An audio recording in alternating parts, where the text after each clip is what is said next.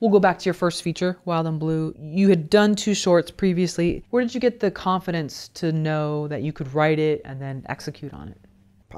I saw it. Like, I don't know if confidence is really what you have. I mean, you have confidence as a filmmaker for sure, but it's more like I just had a vision of what I wanted the movie to feel like and sound like and the characters to say. And if I was able to articulate that, then I felt confident in my abilities. So I just think it came through doing it for me. And it's also like, you know, as a filmmaker, you have to own what you do, right? So if you own your words and you own the material that you're making and you own up to it, right? Then I think that with that comes confidence, right? So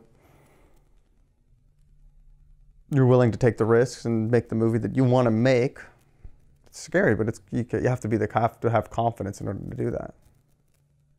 Where do you go for screenwriting guidance? Do you go to a book? Do you go to a website?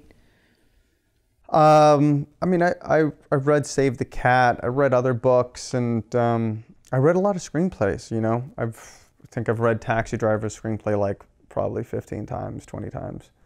So you just read screenplays. Same way that like you watch movies to see how movies are done, you know, you read screenplays. You know, I've broken down, I had a class in college that all you did was you broke down, you watched your favorite movies, you watched like Hitchcock's films, and you broke down each act and each structure, and you broke down the script and how it corresponds to the movie and the movie to your script. And so you just keep breaking it down. You want to see how they shot the scene, how they covered it. You watch the movie, you pause it, look at the shot. Why did the shot go from a dolly to a wide, and why did the wide go to the close-up here, and why is it a down angle pointed up, you know, and why do the shots exist the way they do on screen? You know, just look at it. That was my education, as I just watched my favorite films.